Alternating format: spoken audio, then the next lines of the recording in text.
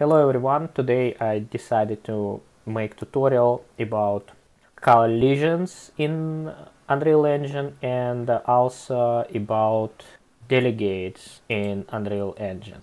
So let's get started. So let me start Unreal Engine and it's from Epic Launcher.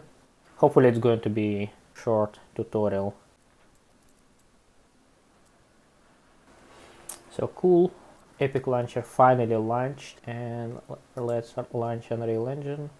So I want to make like a very short tutorial about collisions and delegates, and the reason why I want to do this thing, because I think it's one is the most important parts while you're making games. So setting up collisions and setting up delegates, it's kind of essential loop of making the games, and if you understand it well, it would make easy for you to create games in Unreal Engine.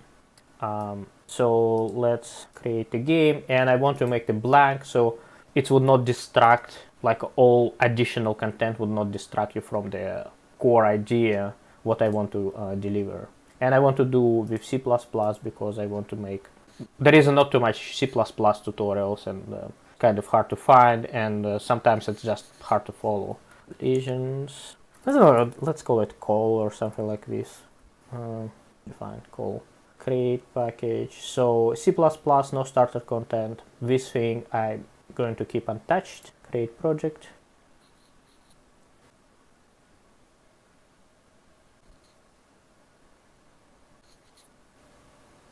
Okay, finally it started. It took forever. Oh, it's still running, trying to start Visual Studio. Okay, and what I like to do, I like to close Visual Studio. And let's also disable this thing. So to disable this thing, we go to plugins, and I type here VR, and then everything what checked I'm unchecking. SteamVR and Oculus, and restart now. So now I can close SteamVR. So here we go. We have empty project. That's interesting. Scalability. I would maybe keep it like this, so it would not keep. It will keep my PC cool. But basically, I think it just inherited these settings from my previous project, Marooned. Okay, so we have empty game, and there is a, if we depossess our pawn, it's going to be just a ball, and if we possess it back, it's anyways. So what I'm going to do, I'm going to put some object here, but we need the code for this object, right? So I will try to make it as simple as possible. So let's make the new actor. Seconds. Let's go from here. New CPP class, and it's going to be actor, and let's call it just a box, I guess. Project box. So I like to add project for overlapping names. For example, box is overlapping with engine names, so I just add project. A lot of tutorials does like a my.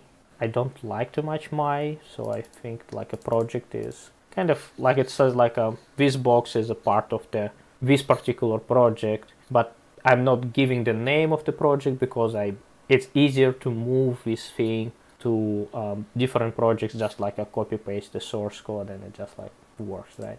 So this is like my thinking behind why I'm adding project to this thing and not the name of the project like Unreal Engine does. And it's like a really hard to rename stuff because like a name of the whole project is just embedded everywhere and just like duplicated again and again and again, and you have to rename like a million lines of code to rename the project, which is a huge hassle, especially like if it's you like in the half a year of your project and realize, oh, name is bad, let's rename it, and it's like sometimes just like not possible to rename. Okay, so it's created project box. Again, I'm closing the window, and what I'm going to do, I'm going to start Emacs, and I have like a build scripts. So like a Maroon have a build script just to make file. So what I would do, I would copy this make file here and rename this thing to it's a call, right? Collider. Okay, and now I would be able to compile directly from my favorite editor. So let's go to source code, and we have project box. So let's just to save time. I like to put like a triangle brackets, but just to save time, not to do this thing. So we have a box here, and it's already have like a bunch of code here. So I'm just removing it, so it's like command, so it would not distract you from the code. So essentially just like this code here, can recompile it quickly. So what usually I do, I create blueprint class out of just created class project box. So like all my C++ classes, they do have the blueprint derived from this class. So now I will add mesh to this guy, and I never remember how to do mesh. So what usually I do, I just copy this stuff from my previous projects. So mesh, oh wait a second, animal item has mesh and I just copy paste, and then in the constructor I need to do this thing. So again, copy paste, and we have mesh in C++. So after compiling, I would be able to add the mesh in the blueprint. So and what we want, we just want a box for simplicity. So there is a mesh which is coming from C++, and let's put I want some big box. So this is too big. This is cube, right? Cube. Okay, that's better. So yeah, this cube is perfect. So compile, save, and now we can put this cube in the level. So I want to level it with this guy, and to do this thing, you raise the cube and then you press end the button, and it will just perfectly get aligned with this surface. There is another thing, if you want to be aligned with the pivot point, right? So you can click here and click surface snapping, and while you're moving, it will snap on the pivot point. So you can see it's a half of the cube. But I want to be cube just be exactly not on the pivot point, but like touching this surface. Okay. So now this cube in the game, and nothing happening here. So I want to set up the collision, right? First I'll do it in blueprint, so you will kind of understand the concept, what's going on. So save all. I'll just call it untitled, it's fine, right? So in the box, if we select the mesh has a collider, right? And I already explained what is the collider. So it's it's a shape around the box which used to interact like in a physics simulation. And the reason why we have separate collider, not like a mesh, because like sometimes meshes, they can have like millions of vertices. I mean, it's like 1,000 vertices, I don't know, 10,000 vertices, a lot of not vertices, a lot of triangles, right? And to do computation on all these triangles, physics computation will require a lot of CPU power.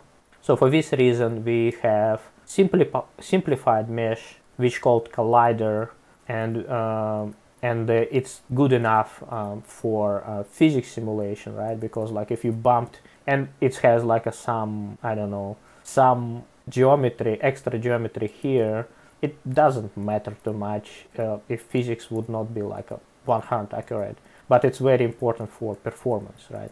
So if I open the, so like we have like a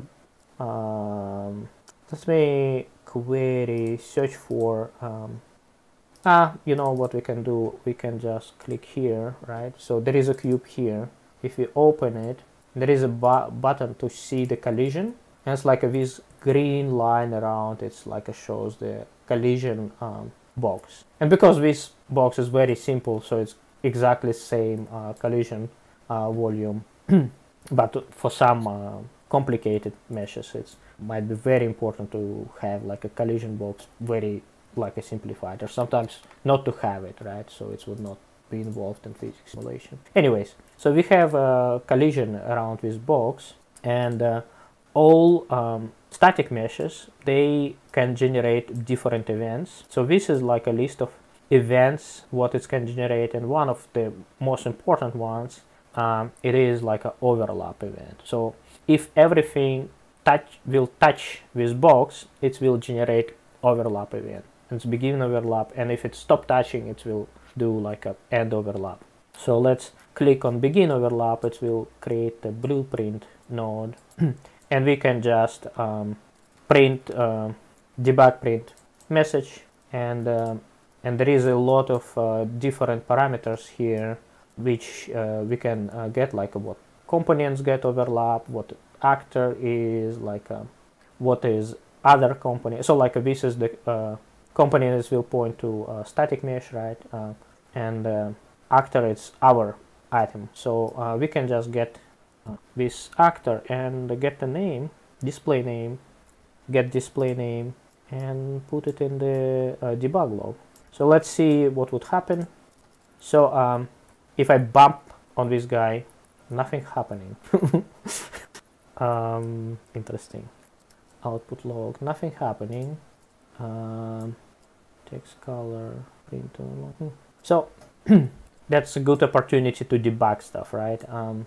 So for a lot of things, we have like a sort of the matrix, or it's called like a collision preset, and it says like when it's going to generate the messages. And I think because it says like a block everything, it's not generating overlap event, right? So we can have and use like a presets. Let's like do overlap all, for example, right? So in this case, this is the matrix, right? So this the cube, it has a type world static, right? And then this checkbox is saying like the cube world static, how it's going to interact with our types of objects, right? Like it's world static, and there is like a world static, right? So with our object, which also type of world static, it will overlap, right? And pawn, right? Like my character is a pawn object type, so it says it will overlap with the character, right? And all this kind of thing. So let's see if it's going to fix our problem with overlapping, right? So yeah, look at this. And there is another thing what we can notice. Now we can go through this thing, which is like, I'm not too much concerned, because like what we could do instead of overlap message, we could just do like on hit probably, and it would work, right? So on component hit, and do exactly same blueprint, other actor, get name, get display name, display. Well, let's just name display name and just put it here, and let's remove this thing. And for now, instead of overlap, like now it's not going to work, right? So just demonstrate it's not working, and I'm going through this guy on overlap, right? So let's return back to block all, that block all, I guess what it was, block all, right? Yeah, this was block all. So let's go back to block all, and now it's going to generate hit events. See, default pawn. So this is the blueprint, and this is demonstrating events in the blueprint, right? And also how we are gives you understanding like about collision presettings, like how it's important. So I'm going to put like a custom one, right? And just to demonstrate, if I switch back to pawn, right, it will stop generating events, hit events. So if I go here, I can go through this cube, and it's not generating hit events. See, even like my pawn, where is it? Player state, default pawn, right? It says in collision preset it's a pawn, and it's want to block with the static objects, right? So I guess they have to kind of match to be agreed, or at least like overlap or something. Or I think they are thinking like a minimal. I do not know exactly how it works, but like because like in this matrix, right, they are disagree. Like this says like I want to block with world static, right? And our one, I'm world static, but I want to ignore pawns. So they kind of disagree, and maybe they just picking like the least one. So collision part I covered, and now let's talk about delegates. So delegates, it's a C++ way of implementing this simple blueprint, right? So there is an event happened, like an event called component hit, and we do some reaction on this event, right? So let's delete this thing. Oh wait, let's first recover behavior, so it will do stuff, right? So I put like a custom preset, and I'm going to put overlap all block all preset, right? So let's quickly verify it's working. It's going to show, yeah, default pawn, messages. And now I'm going to delete this blueprint and implement stuff in C++, right?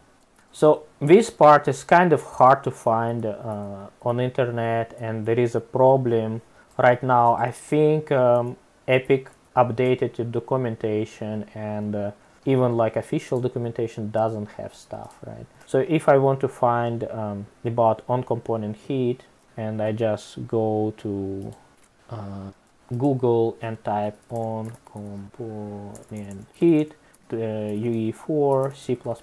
So this is the way how I search, right? And this is the documentation. I don't know why this thing first. Anyways, on component hit, and it's used to have documentation about like how to do stuff with this thing. And right now it's just like a completely useless. So there is remarks and things, but like what is the signature and stuff, it just like I don't know. So the way how I handling this problem, so I know my new object box has on component hit event, and what I'm doing, I'm typing here on component hit, and in C++ it's called, in Unreal Engine it's called delegate, right? So in Blueprint it's called event, but in C++ it's called delegate, and event and delegate is the same thing, but in Blueprint it's event, and in C++ it's event. So add dynamic, and what we need to put here, we need to put the pointer to the object, which is this, right? We can put something else, but right now it's going to be this, and the name of the method, and name of the method going to be start with ampersand, because it's a pointer of the method, right? And name of the method, and project box, let's call it hit, something like this. And what I'm going to do, I'm going to create it here, void hit, and one more thing what I need to add, I need to mark it as U function. And the thing, interesting thing, I can call it private, and it's going to be fine. Okay, and give the, even I do not need to give the implementation right now, so, and I'm just going to try to compile this thing, and it will fail, but like a error message will give me inside what kind of parameters it needs. So on component hit is a part of the mesh, not the actor. So I'm going to do mesh. Yeah, here we go. We've got the error code, what I was expecting. And I just look through this error code, and as soon as I see like this sort of thing, I know this is the list of parameters what it's wanted for my function. So and I just add this list of parameters to hit. Unreal Engine, because of U function, wants to name all these parameters. I honestly just naming them randomly. There is a proper way to do this thing, so you can just look here. So like a hit component, right? So it's like a hit component, and then other actor, and other component. So I'm just stealing these things from the blueprint. Normal impulse and hit, right? And now I can put the implementation so linking would not fail. So right now everything should compile, but it's not going to be very useful, right? I made a typo. Okay, it's a simple typo. Okay, so it's compiled, but it's not going to do too much. So I'm going to add the log, and what I usually do, I'm carrying my own log implementation because I cannot just memorize how to do logs Unreal Engine way. So log get hit message, get hit from, and I'm going to put other actor get name. And what I usually do, I just copy it from my other projects. So like from Maroon, for example. So I have log. So there is these two files, and I'm just carrying from project to project. I copied to wrong place though. It's fine. So these two files should go to source call. Okay, and project box. What I'll do, I'll just include log.hpp. So you can pause the video and look at implementation. So here we go. This is the implementation of log, HPP file, and this is the implementation of CPP file. Just pause the video and just type it in. Maybe I'll put it somewhere like as a gist if people would insist to use this thing, but I use this log everywhere. So let's recompile things. Yeah, so there is one more thing. Because my log uses C++ 17 features, I have to rebuild everything with C++ 17. And to do this thing, again, I cannot remember things, but I just copy stuff from other projects. So I need to add this thing, C++ standard, CPP standard version, CPP again. Pause the video and copy this line. So now it will recompile everything with C++ 17. So for this reason, it takes some time to do this thing.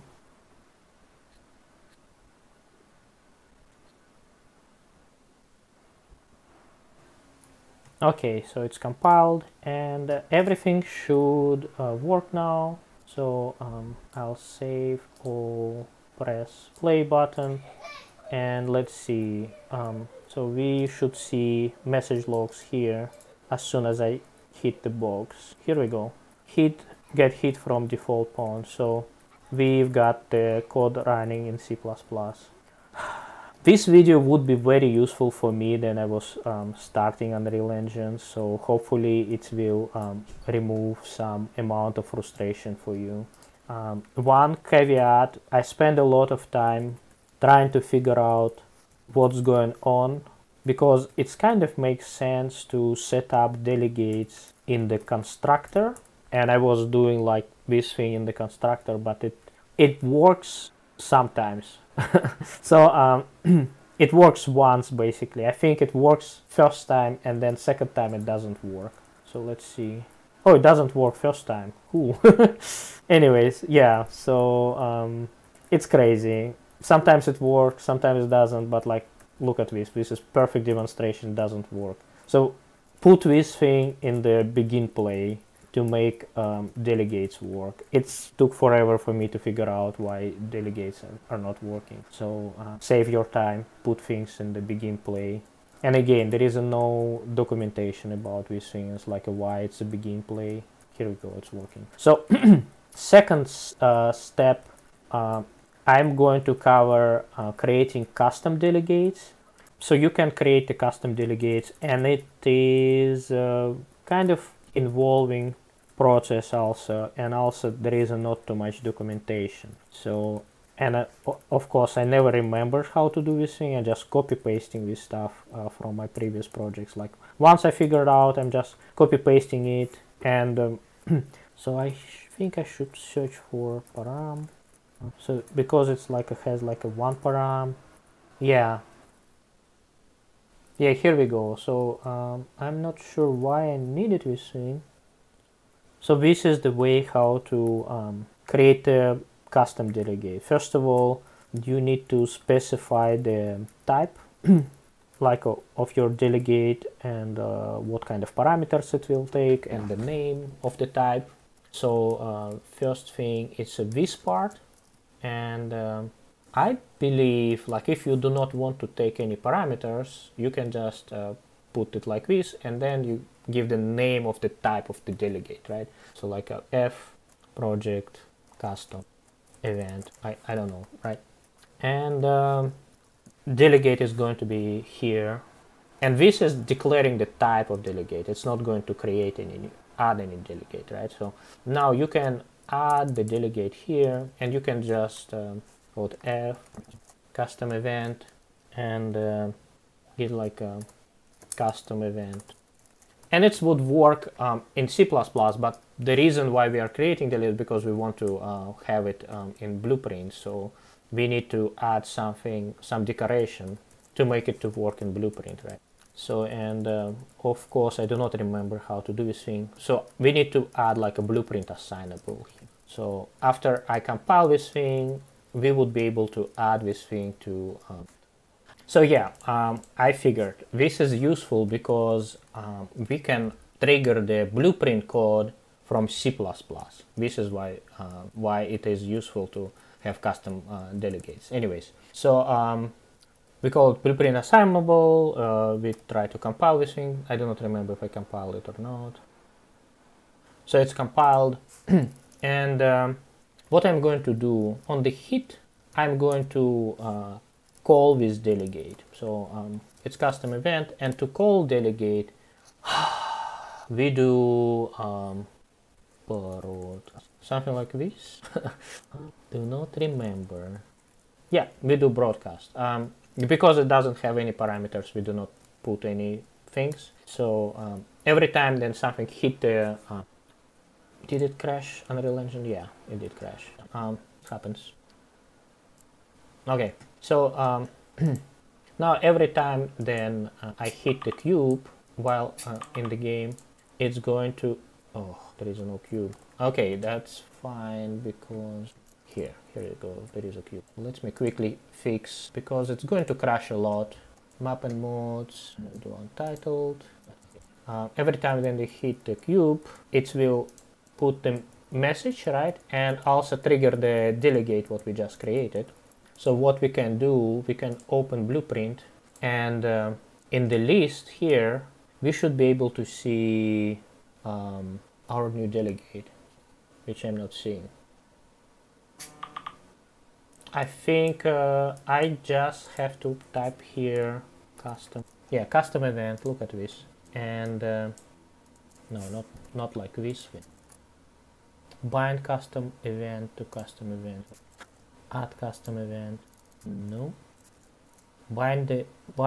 Assign custom event. Oh yeah, here we go. Assign custom event. Oh, took forever for me. And we do this thing on event begin play. So event begin play, we assign our custom event to this thing, and because it doesn't have any parameters, it's just going to do execution. We can just print debug print saying hello. So now what's going to happen, right? Like it will start playing.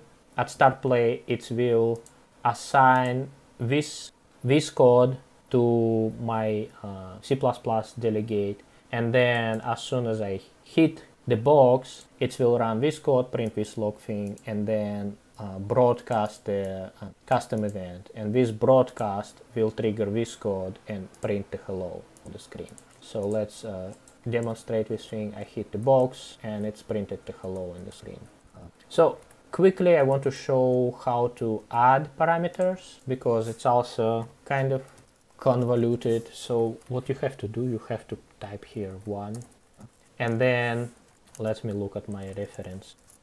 And then next thing is going to be type, and then name of parameter, and it's like a comma separated. So f string message, right? So in C++ world, it's equivalent of like I don't know, void f project custom event f string message, something like this, right? But in Unreal Engine world, it looks like this. And now this custom event will expect one parameter, which is f string type message. So we can put here. I'll just copy paste and put this thing. So like a name of the overlapping object, hitting object, and recompile. And it's going to break Blueprint and most likely will crash the Unreal Engine. So, but it's just reality. It just crashes Unreal Engine all the time. It did not crash this time, Unreal Engine, but the Blueprint is broken, right? So what I'm going to do, I'm going to pull from here and say add custom event. And now instead of saying hello, it will put the name of the object. So this is the way how to add multiple parameters in your delegate. So default point 0. So adding more parameters, you just put 2 params, and I think you have to make it plural, right? And let's do message 1 and message 2, something like this. And here I can just put like a hit. Again, it most likely will crash the Unreal Engine, but we can be lucky. Yeah, I have to put like a text. Message 1. Oh, wait a second. Oh, message 2. Oh, my bad. It's going to break. Oh, it did not break this time. That's interesting. What? Okay. So bind event, add bind event to custom event, assign custom event, bind event, bind or assign. Oh yeah, assign. So okay, assign. Why there is only one message? What's going on? I'm expecting to have 2. So let's restart Unreal Engine. I think it's kind of get confused with all these compilations. So this project.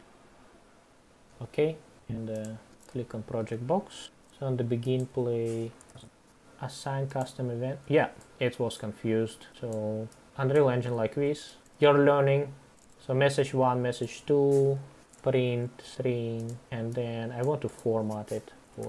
And let's format it like message 1, message 1, message 2, message 2, and maybe we can just put quotes here just for fun. Okay, and it will go here. Not format text, format string. Where is the format string? It does do format text only. Okay, that's fine. Message 1, message 2, and here. Cool. So let's see, let's test it out. Yeah, message 1 hit, message 2 default point 0.